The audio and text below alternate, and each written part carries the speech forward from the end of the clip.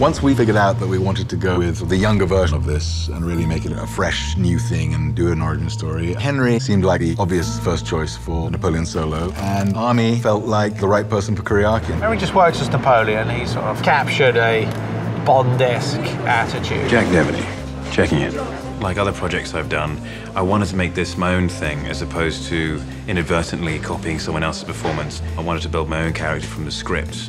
If I had 15 minutes, we'd drink tea, eat biscuits, I'd talk, you'd laugh. Unfortunately, I don't. Who are you and what do you want? My name is Napoleon Solo.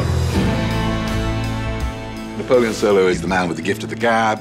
He's very smooth. He's a ladies' man. Napoleon Solo was a master of evasion. He was dealing antiques in the black market. And the CIA then jumped in and said, instead of going to jail, how about you work for us?